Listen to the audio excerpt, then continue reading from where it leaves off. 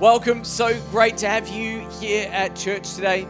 And again, if this is your very first time, so glad that you could be with us at Bright Church. If you're joining us online, so glad that you could be tuning in from anywhere, like, for example, Thailand. So just, why don't we give our guys in Thailand a big shout out this morning? Come on. We're praying for you, believing for you guys, doing great things over there. I know that Pastor Nick has got to get up. He's going to speak today, and I'm believing for good things to happen over there too. It's a good week. It's actually in the next week. It is my birthday, and I am turning 43, and I hear you, but you look so young is what you're thinking about me. How can you even be over 40? I get that. I hear it, and thank you. But yeah, I'm turning 43. I'll tell you something that's true. I don't feel like I am 43. And I've noticed a phenomena that happens with people as they get older, me included, is that you never feel like you're getting older. I feel like internally, I'm still somewhere in my 20s. It's a bit of a problem because internally and externally, those things don't actually match all the time. And there have been times in my life where I think I could do something that I couldn't. I have overestimated my capacity. I've overestimated my ability. And I remember doing this even when I was younger. I probably overestimated my physical strength. I remember the very first time that I went to a gym. I don't know if you've ever been to a gym, but the very first time you walk in, it's a little jarring. You don't know what to do, where to go. And I remember seeing a bench press that was set up. It had maybe 40 kilos on it. So with the bar, we're talking 60 kilos. And I remember looking at it and assessing it visually and thinking, that's fine for me. I've never done bench press before. I remember getting that weight off and immediately being crushed by it. It was one of those embarrassing situations where you're sort of sliding and the weights are sliding off one end and then the other. And it was a bad experience for me. But I just kind of overestimated my ability to do what I wanted to do. I have done this many times in my life. 2019, I remember I was over in Canada. I was skiing. My brother is an outstanding skier.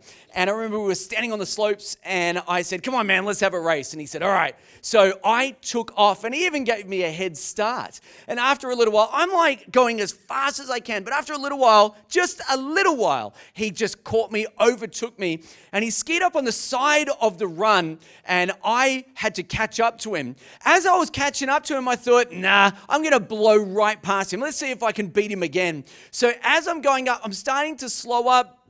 And I get over the edge, and it's kind of a sharp drop-off, and it goes into a bit of a ditch. Long story short, I went down that ditch. I overestimated my skill set in that moment, wasn't able to stop in time. I actually fell down and broke one of my ribs. Every time that I breathed in for the next maybe 2 to 3 weeks, it felt like someone was sort of stabbing me in the ribs. So that wasn't good, just overestimated my capacity. And I thought, but that's okay, I'm mature now, right? So I won't do that again. Well, recently I took up park run and I thought to myself, I am 42 years old. I can go from not doing anything running wise for years and years into running 5Ks multiple times a week. Well, after I started doing that, man, my legs started to get a pain that I have never experienced before. I remember speaking to a running coach and he looked at me. I knew what he was thinking. I was thinking the same thing. He's like, you can't just do that, you know? You're 42. And when you hear that, you're like, only on the outside, mate, not on the inside, because you don't ever feel like you're that old. Now, the reason why I couldn't do what I wanted to do was not because I didn't want to do it. I mean, I wanted to do those things. I just lacked the ability to do it. Now, the thing that I'm talking about today, I think that this is a spiritual issue in the church. I think what I'm talking about is a spiritual issue where you want to do something that you can't do.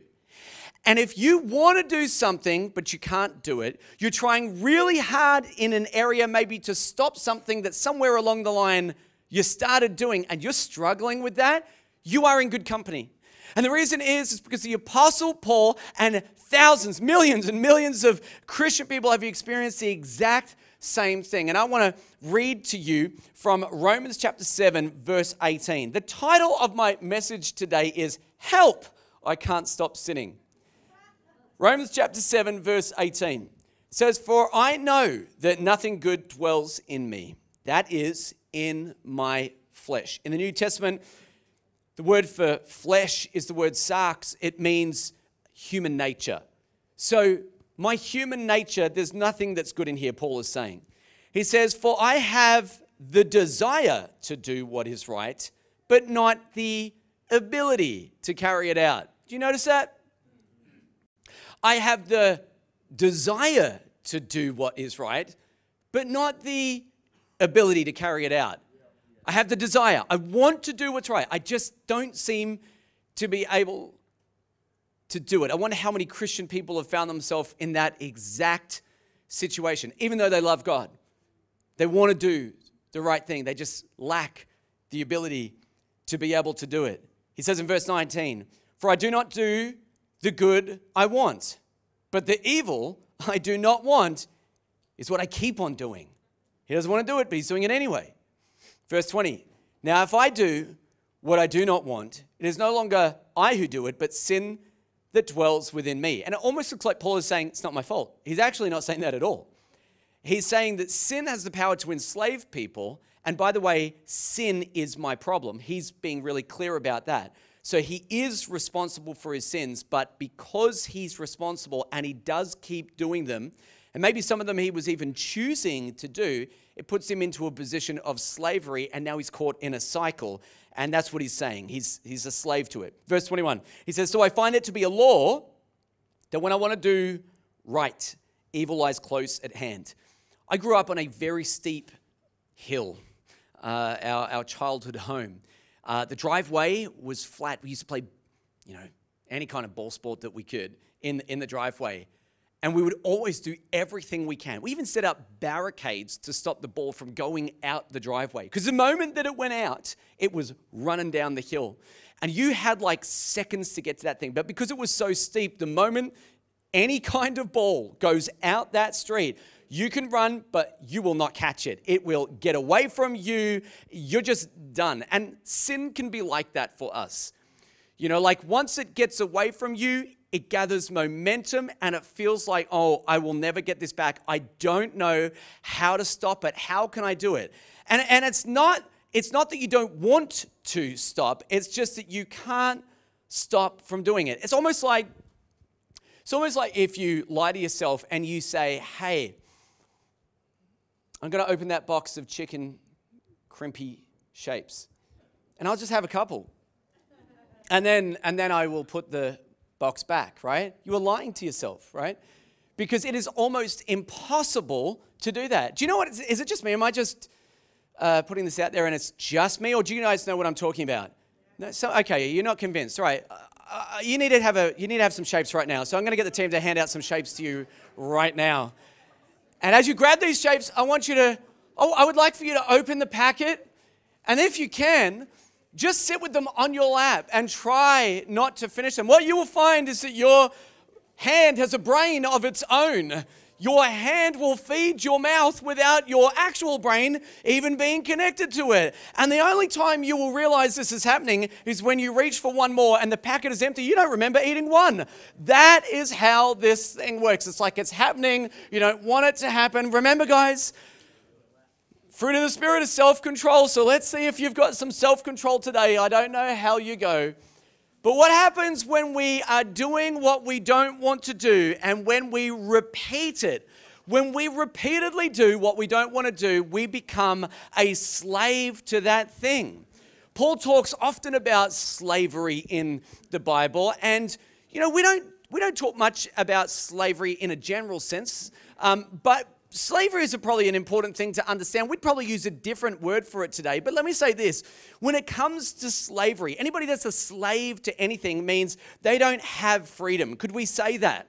Slaves don't have freedom. They want to be free. If you ask them, "Hey, don't you want to be out of here?" They would say, "Oh, absolutely. I don't want to be stuck in here." But they're slaves, which means that they can't break free. They're just stuck in that situation. And that's exactly what Paul talks about when he talks about being a slave. So we wouldn't use that word today. But I feel like the word that we would use most regularly is probably the word addiction. So we don't often say someone's a slave to sin. That's a thing that you don't hear very often. We would say someone's addicted to a certain behavior. And they don't want to be addicted to that behavior, but they happen to be addicted to it, whatever it is.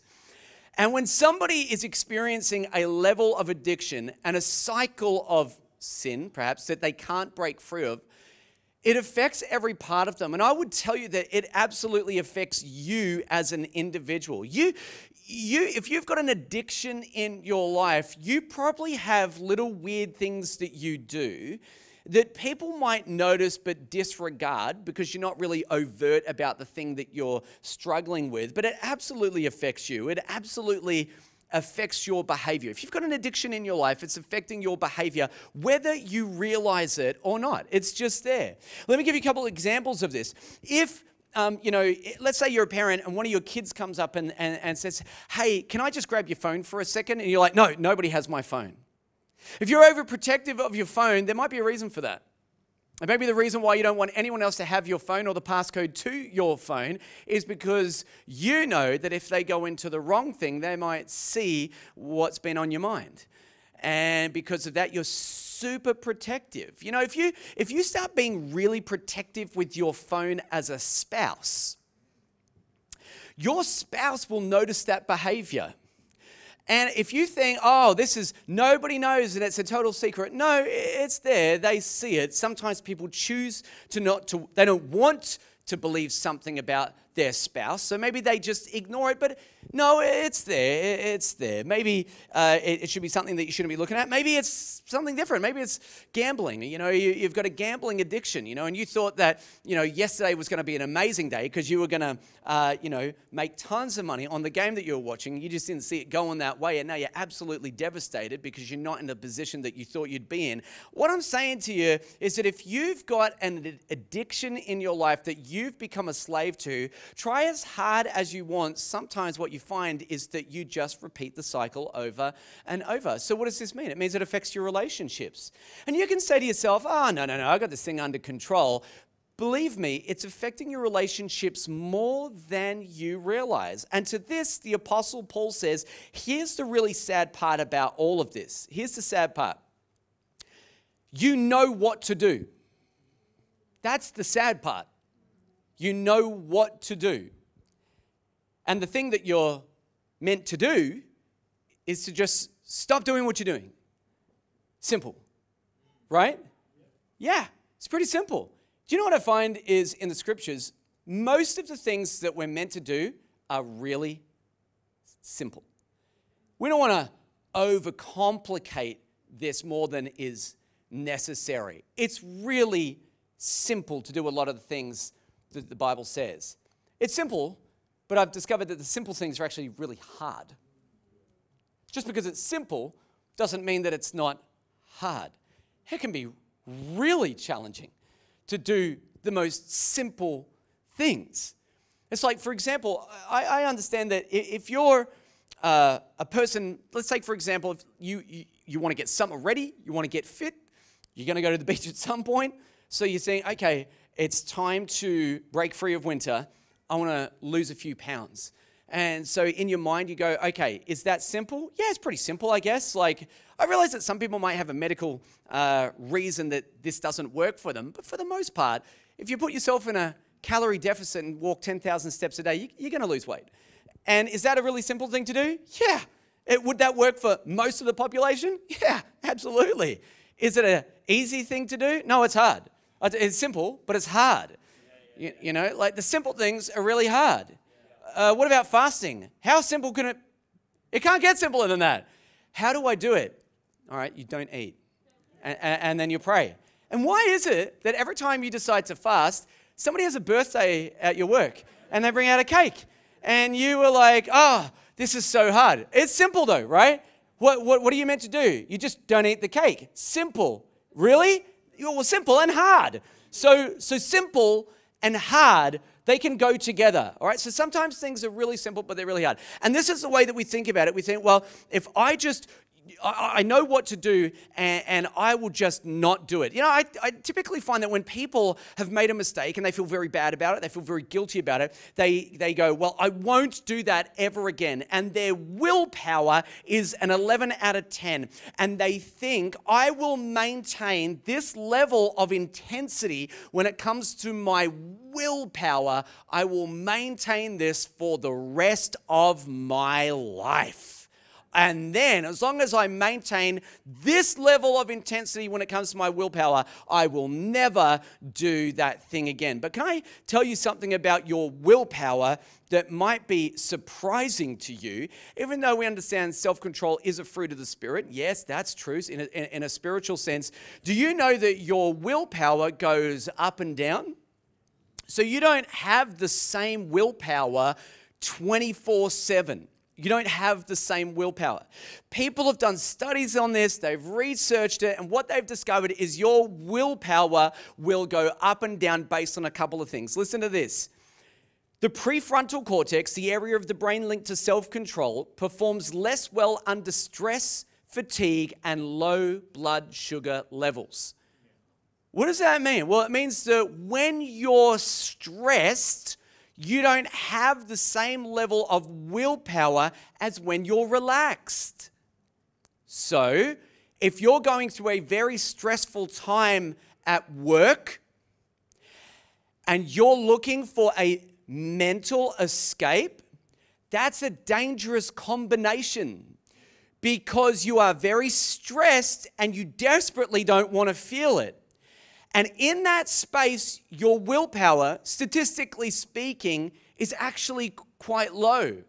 So let me make this really simple for you. And I hope this is helpful to you because if you can recognize the signs, you should be able to, in future, safeguard yourself against doing dumb things. Okay? All right.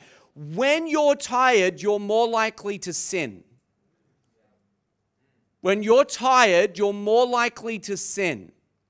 You're more likely to sin because you're exhausted and your willpower is down and you feel stressed. And because of that, you're more prone to just being able to give way to the one thing that you really want, which is sometimes just to escape from where you are. Even though you, what? Know what to do. Even though you know what to do. You know not to do that thing, but now you're tired. And it's so much easier to do that. And then what happens? You make a mistake and your willpower goes up to about an 11. You're filled with a sense of guilt or shame or something. Your willpower goes up and then you go, okay, this time I will never do that again and I will maintain a willpower of 11 out of 10. Then you have a stressful, you see the problem. And it just sort of goes around and around. By the way, how do we know what to do? Well, for us, we're blessed in this age, but even thousands of years ago, when God took Israel out of Egypt, he gave them the 10 commandments and he gave them the law. And there are parts of the law, civil and ceremonial, that we don't really adhere to anymore, but God's moral law still applies and we still follow many of the things that he said today. We don't do all of it, but we do some of it, just the moral part.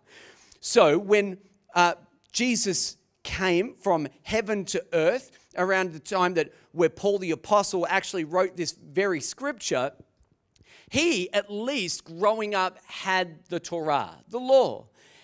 And so he would pay attention to that. But in this day and age, we even have what we might call the conviction of the Holy Spirit. What is that? Well, it means that the Spirit of God will speak to you and he'll say, hey, you shouldn't be doing that. Or maybe you should be doing that. And he convicts you of what's right or what's wrong. And what happens when you're convicted is that you get the opportunity to respond out of that. Does this make sense? Is this making sense to you? Okay. So what happens is the Spirit of God will speak to your spirit and your conscience carries that message to your soul, which will actually do something with the information. Listen to what Paul says in Romans chapter 9, verse 1. He said, my conscience bears me witness in the Holy Spirit. My conscience bears me witness in the Holy Spirit. The Spirit of God speaks to me. I sense it. He bears witness with my spirit. My conscience informs my soul, which is my mind, my will, my intellect. And once I've got that, I'm either going to choose to obey it or I'm going to choose to ignore it. And it's interesting because many things can happen to your soul. The Bible speaks about them. You can have a guilty conscience. You can have a clear conscience. You can have a conscience that is cleansed. You can have a conscience that is corrupted. And the Apostle Paul wrote a letter to Timothy and he said, liars, okay, so not just someone that has lied and said, oh, I'm sorry, and I shouldn't have. He says, people that just lie, they just lie all the time. He said, these people have actually had their consciences seared. And the searing of a conscience is a horrible thing when it happens. The searing of a conscience, the word that they even use, it actually means like when you sear meat. And when you sear it, it's like nothing is supposed to go in and nothing goes out. It's been seared. It actually means to make it, in a sense, numb. Or a better way to understand it is it makes it unresponsive. So when your conscience stops working, that's a very dangerous place to be, because when your conscience stops working, you find it easier to perhaps walk in territory that previously you would have never dreamed possible. I'll never do that. Oh yeah, but that was before your conscience was actually seared. I remember somebody said this to me a long time ago and it just kind of stuck with me because, this is the church. We are not a group of people that are perfect, but we are people that are called by the grace of God, that put our faith and our trust in Jesus Christ. No perfect people allowed. The only perfect person is Jesus. I think hopefully we should understand that. So now understanding that all of us have a measure of brokenness for which we go to God for grace for, I heard somebody say this. They said, you're allowed to come to church and struggle. They said, you're not allowed to come to church and not struggle. Do you get that? You're allowed to come and struggle. You're just not allowed to come and not struggle anymore. In other words, you just give permission to yourself to live any way that you want. You sit under preaching and teaching of the word. You read the scriptures. And despite the fact that it says, stay away from this or do that, you see that, hear that, acknowledge that, but create different rules for yourself. You say, it's okay for me. That's not really a big deal. Do you know what I've discovered about, the phrase, that's not really a big deal? That's not really a big deal will move in increments in your life. And it takes you way past where you ever thought you'd go. I remember when I was a kid growing up, and I asked my mum this question one day. I said, I was hanging out with a group of friends, and many of them were people that didn't really necessarily have a revelation of who God was. And as they were talking and saying certain things, I remember coming home, I was still in primary school, I was quite young, and I said, Mum, why do I feel bad about these things and other people don't? And my mum said something really simple. She said, well, perhaps it's because God is speaking to you about what you should and shouldn't do. And I thought, that's what it is. What it is for me is that God is speaking to me, but he's not speaking to them the same way that he's speaking to me. And when you're a person who gives your life to Jesus, what happens? Well, you go through a process of renewal. Your spirit comes alive. And when the spirit bears witness with your spirit and communicates to you what you should do, what you shouldn't do, it informs your conscience, which tells your soul. And I found myself going, wow, I probably shouldn't be doing this, and I probably shouldn't be doing that. Yeah, but then what did I do after that? Well, I followed that up with about 12 years of searing my conscience. And what I thought would have been terrible at the beginning of that journey, by the end of that journey was so far from where I ever thought I would be. And you think, how does that happen to people? How does that happen? Well, it happens in increments. It happens little step by little step by little step. and you watch people that you love take little step and little step, searing their conscience all the way. This is why you got to pay attention to your conscience. You got to pay attention to your conscience, because if you keep ignoring everything your conscience says and you keep searing it just, that's not important, that's not a big deal, God doesn't really care about that. One day you'll wake up and you'll be so far from where you ever wanted to be, and the whole time you were walking away, you had no idea. How is that possible? Oh, you ignored your conscience all the way there. Not a great place to be. This is why I say you don't ignore your conscience. It might be the Holy Spirit speaking to you. I'll tell you that the Spirit of God will speak to you, but there's lots of voices that will speak to you. You're probably one of those voices. You might not be always the best person to listen to God over yourself. But then what I've typically found to be true is that even people that love God, that are doing everything they can, that they will still have the voice of the enemy, the devil, who come and speak straight into their life as well. And the enemy of your soul, he will come in and he'll do everything that he can to condemn you for the things that you have done. So here's the play. He'll tell you it's not a big deal before you do it. Then you do it, and he says you're the worst person ever. Like, why don't we just lift the lid on spiritual warfare right now? I mean, part of the reason why I'm preaching this message is because over the years, I couldn't even tell you the amount of people that I've spoken to that said, I don't even know if I'm saved anymore. I think I've lost my salvation. And I'll say to them things like, whoa, hang on. Do you still feel like you shouldn't have done that? Do you feel repentant in your heart? Are you fighting against it? Are you struggling against it? They say yes. And I say, well, you're probably okay. I mean, you're not exactly where you want to be. Sure, let's not make light of sin, but let's make big of our Savior, Jesus Christ, because the fact that you're wrestling it is a great place to be. It's where you see your conscience and you say, hey, I don't even care about this anymore, or now you're in trouble. That's the worst place for you to be. You do not want to get to that place. So the devil loves to condemn you, and he'll bring up things. Gosh, he's such an artist, isn't he?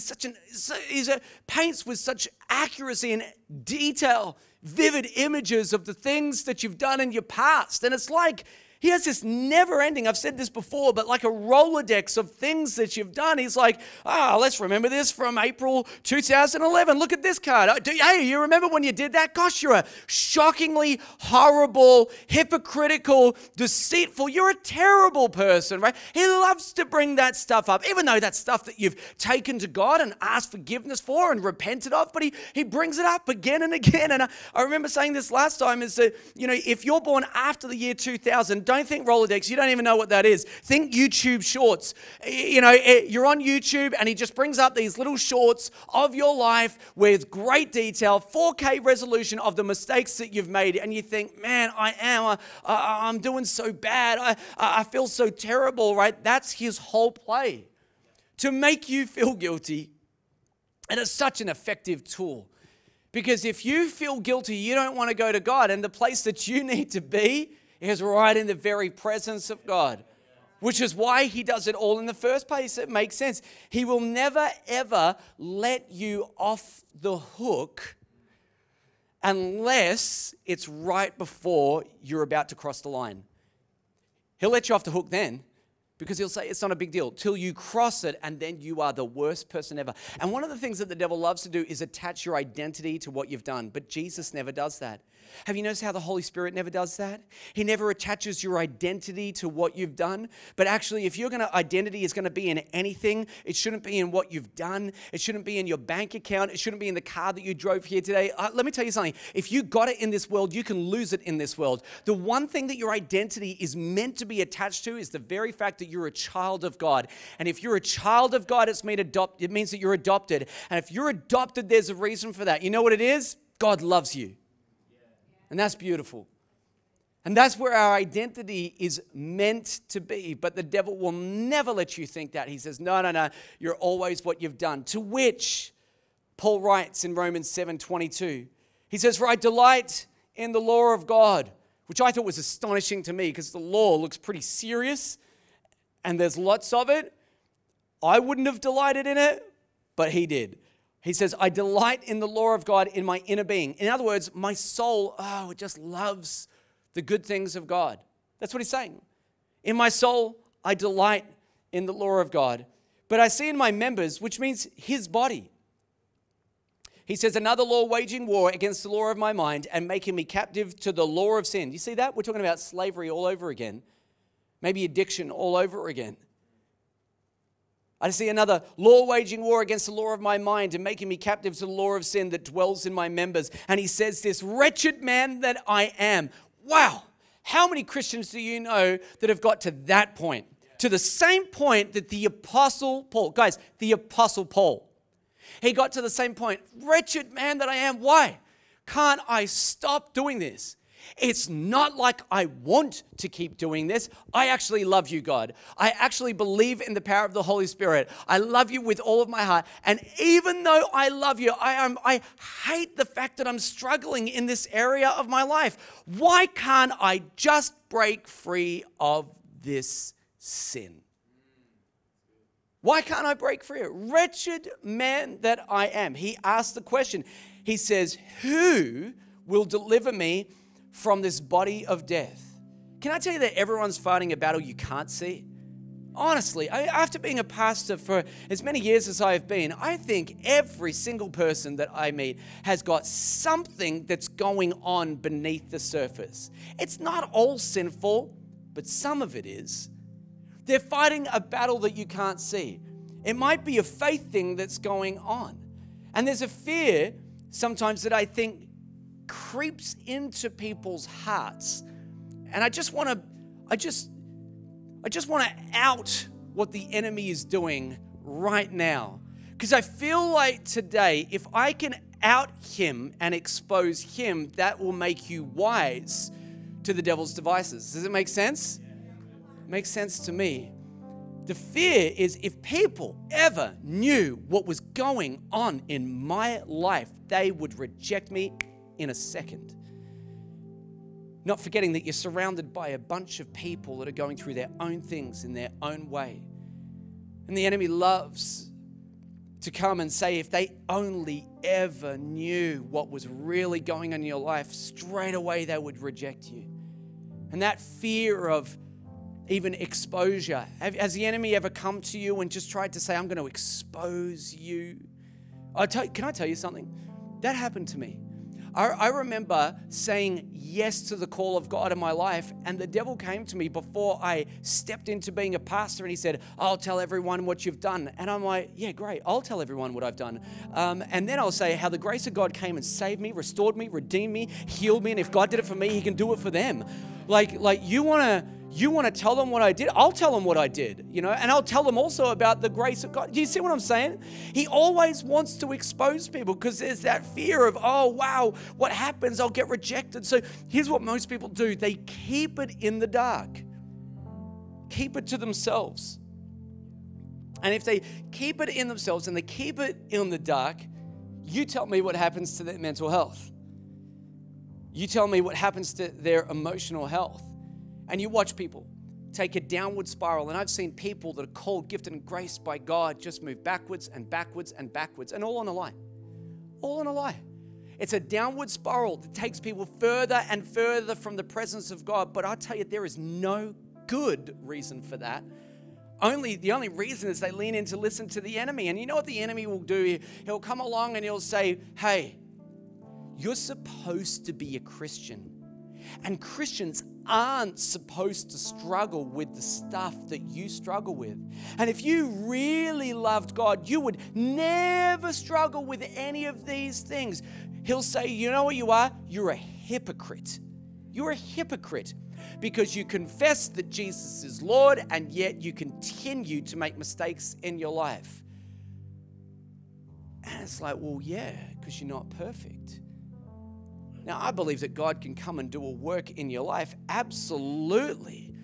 But don't start going down this way of thinking because that'll just make you feel guilty. And you know what happens? People spend the rest of their life walking in guilt instead of walking in their calling. And I'm like, is that it? Is that it? Is that it? Is that the end for people? That they just walk in guilt for the rest of their life, thinking, well, this is the way it is for me. I'll never be free of this. And the answer is no. If you are a Christian, let's say the obvious. Sin is bad for you. It's bad. It's real bad. If you're a Christian, sin is bad for you. But it's not the end of you either. Yeah, is it bad for you? Absolutely. Would we say, oh, it's okay, it's not a big deal? No. We wouldn't say that. It's bad for you. It's just not the end of you. Does that make sense? You know, in the Old Testament, you would see that salvation came to the Jews. How? Before Jesus came, how did salvation come to them? Was it because of their perfection? No. I mean, gosh, just read the book. I mean, the thing that this teaches over and over again is that they were never going to obey themselves because of their obedience. They were never going to obey. They were never going to get close to God based on their obedience. So then you go, well, how did they get close to God? Well, it wasn't because they could obey everything. It was primarily just because they loved Him. Like, honestly, when you take a step back and you look at it, it's because they loved Him. So the law comes along, which is good because Israel needed to know how to live. The law comes along, it's good. But the law is good, and then in another way, it's kind of bad. It's not bad. I mean, it's good, but the thing that makes it bad, or the thing that makes it difficult is that as soon as you know what not to do, then immediately can create in you a sense of wanting to do it. It's like handing to Israel a red button and saying, never push this. It's like, oh, but now that's all I want to do. I just want to push it, right?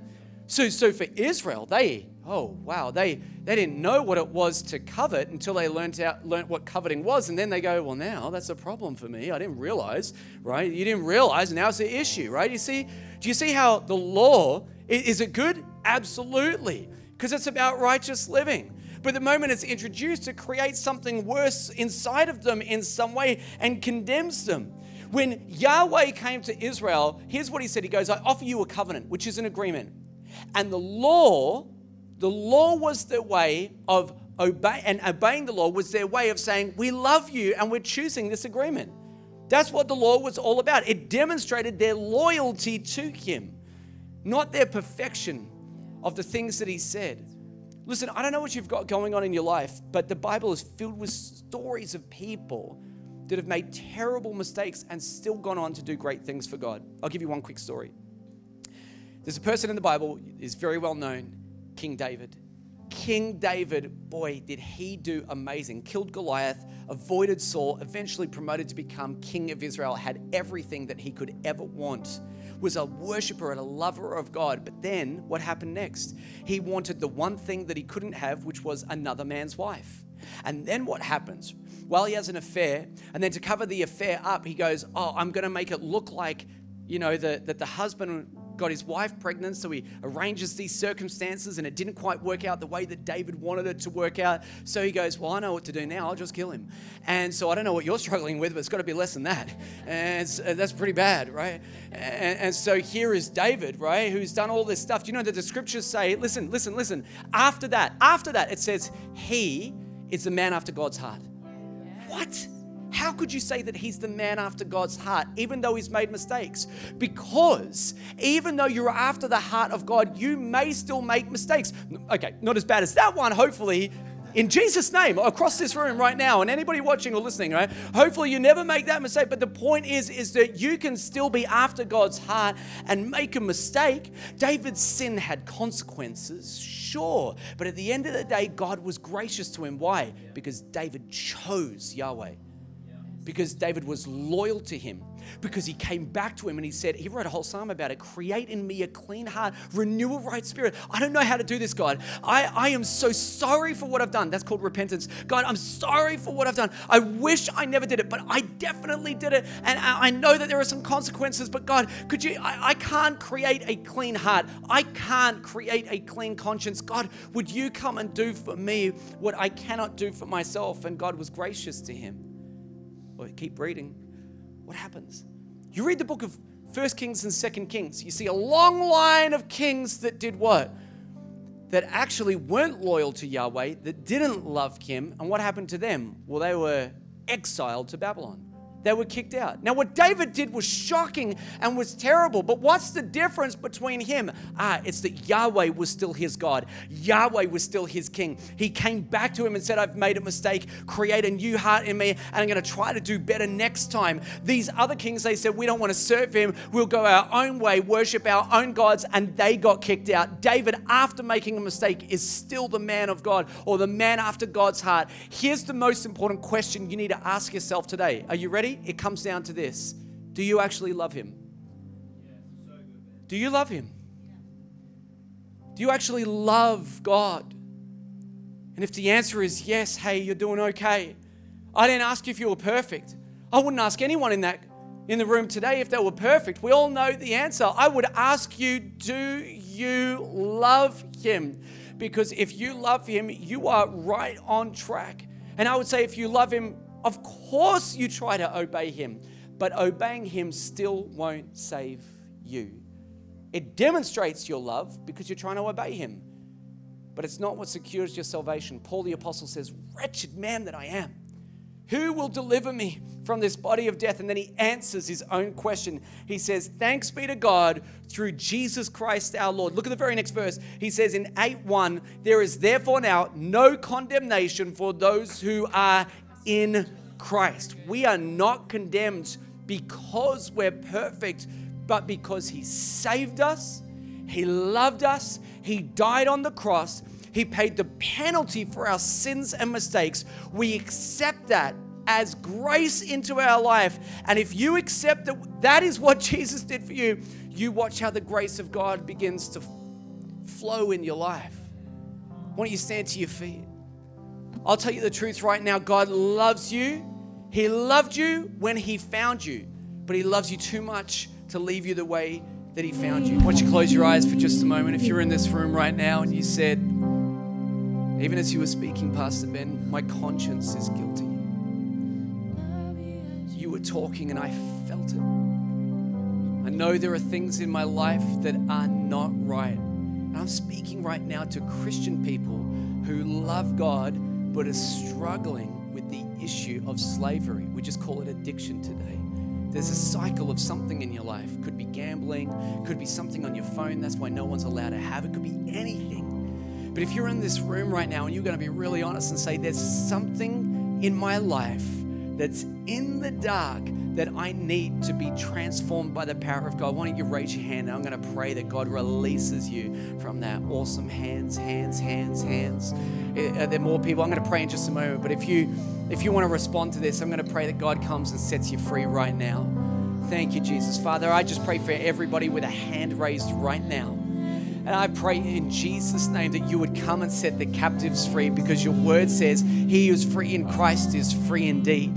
And Father, I know that in a salvation sense, there is a sense of freedom, because those sins will never condemn them, because he who is free in Christ is free indeed. Sure, but Father, I pray that you would break every spiritual chain right now in their life. Everything that the enemy would be condemning them about right now. In Jesus' name, would you come and would you set them free? I pray, God, that they would walk out of this place transformed. I pray that they would know that they are in a relationship with you because of what you did and not because of what they've done. I pray in Jesus' name they would know that they are not what they have done. They are not their past, but they are adopted sons and daughters of the King Most High. They are loved, not rejected, but accepted by you. And I pray in Jesus' name that you would come and release them from the things that they're struggling with. In Jesus' mighty name, I pray. Keep your eyes closed for 1 minute. If you're here in this room and you've never given your life to Jesus, today you're standing here and you know that you are not right with God, but today you say, I need to make a decision to get right with him. I want to be forgiven for the wrong things that I've done. You may have said a prayer many years ago, but you don't even know where you stand with God right now. I'm going to give you an opportunity to step into the very presence of God, to be forgiven for every wrong thing you've ever done. And it begins with a simple prayer that acknowledges what he has done for you on the cross. I'm going to count to 3. And when I get to 3, if you know that's you, you shoot up your hand and say, that's me. Would you pray for me? Number 1, God loves you. Number 2, he died on the cross for your sins. Number 3, shoot up your hand and say, that's me. I need to give my life to Jesus. Awesome. Is there other people that want to give their life to Jesus right now? If that's you, just shoot up your hand and say, that's me. And I'll see your hand. If you're watching online right now, you can do this right from where you are. If you've never given your life to Jesus, but today you want to say, yes, go, that's me. Shoot up your hand and I'll pray for you. Awesome. I'm just going to give this a second longer. If you're here and you know in your heart of hearts that you need to get right with God, say, that's me. Shoot up your hand. We're going to pray together. Thank you, God. Well, come on, let's pray so that the people making that decision, they don't have to pray on their own. So just repeat after me. Dear Jesus, thank you that you love me, that you died on the cross for my sin. I receive you today as my Lord and Savior, and I choose to follow you every day for the rest of my life, in Jesus' name. And everyone gave God a shout of praise. Come on, how good is that? Amen? Awesome. Hey, well, thanks so much for watching. We hope you enjoyed the video today. Like, subscribe, and share if you think this content will be helpful for you or others. If you did give your life to Jesus today, please let us know. We would love to walk that journey with you. You can check us out at brightchurch.com, and we look forward to seeing you either in person at a service or online. We hope to see you soon.